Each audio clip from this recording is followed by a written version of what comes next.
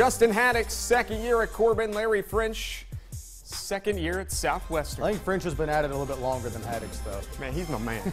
He's the coolest dude in the biz. Southwestern ranked 4th in our Mountain Top 10. Corbin ranked 6th. First quarter, yeah, Austin Dalton, I don't think he had a pregame meal. Got a little meal there. Nice sack. Scoreless after 1. Let's go second quarter. Patrick Edwards, sophomore. Get off me. And here we go.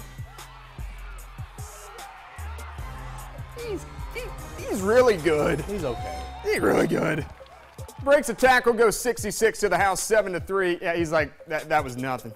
Southwestern leads 7-3. Next possession for Corbin. A.J. Moore, great hands down the sideline. Oh, great catch there. 3 plays later. You might as well go back to Moore. Give me more. More, please. More.